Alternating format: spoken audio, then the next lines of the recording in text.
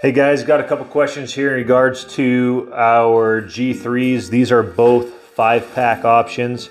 This is a 1.1 ounce sil poly, which is 20 denier, versus 1.9 ounce per square yard, which is urethane coated. So this goes through a mill, it gets urethane coated on one side, and it's a 70 denier. This goes through the mill, it's impregnated with silicone, so it's on both sides because it's pretty much injected, and this is a 20 denier. So what I'm going to do is, so we have comparison, I'm going to roll this up. Once again, they both are 5 packs. The only difference between real live weight is this one's going to have a rubber band on them because they like to unfold when we're trying to, I'm going to weigh them here.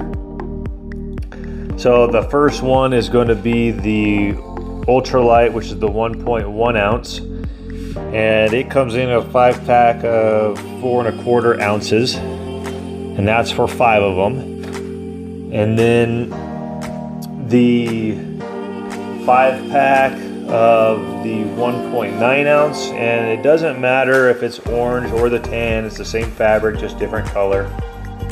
Once again, so we're apples to apples.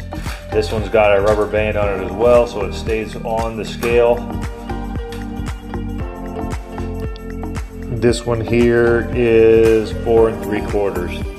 So the grand scheme of things, you know, they're very, very similar in weights. Just the fact is this is 20 denier versus 70 denier. So if you have any other questions, let us know. Thanks.